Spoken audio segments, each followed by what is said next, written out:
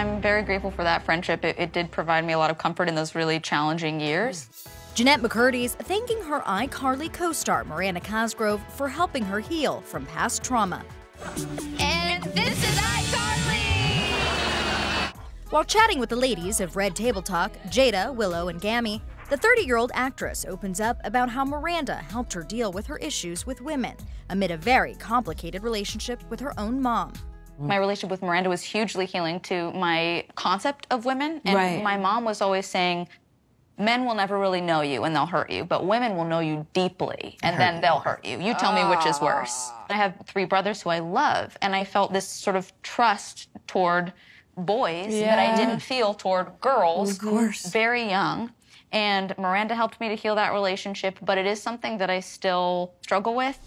And that longtime friendship continues to impact Jennette's life. I made you a sandwich.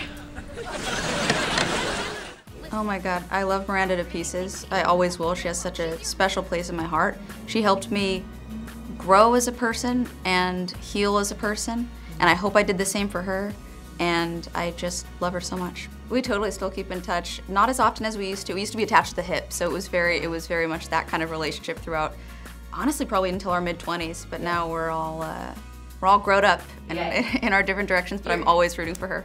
Jennette goes into detail about the emotional and physical abuse she says she endured from her late mother, Deborah McCurdy, in her memoir, I'm Glad My Mom Died. It was a difficult reality to come to terms with, but something that I did through years of therapy. Certainly, it was important for me to explore all that personally before exploring it creatively or in any sort of a public-facing way. I really needed to understand and make sense of my past privately and on my own time, which I did, and I'm proud of that work. And at the Red Table, the former Nickelodeon star shares an example of just how rough things got. Here's Jennette reading an email from her mom after discovering Jennette was dating iCarly writer Paul Glazer, a man more than a decade older than her. Dear Nette, I am so disappointed in you. You used to be my perfect little angel, but now you are nothing more than a little, all caps, slut, floozy, all used up. And to think, you wasted it on that hideous ogre of a man.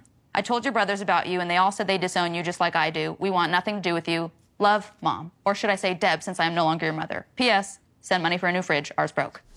Jennette's fractured relationship with her mom compels Jada to ask, do you think you want to have children of your own? Ooh, Jada, I was thinking the same thing. Get out of my head.